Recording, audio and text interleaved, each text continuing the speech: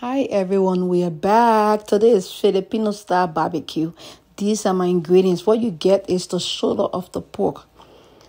And we are making a barbecue sauce from scratch. What you do is chop the skin up and just use the fleshy side.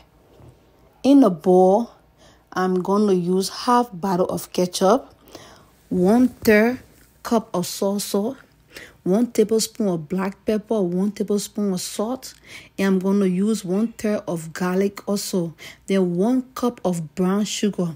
Everything in a bowl, and you just mix it well.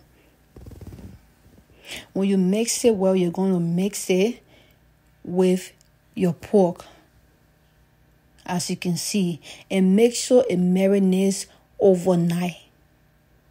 So all the season, everything can be tasted in there.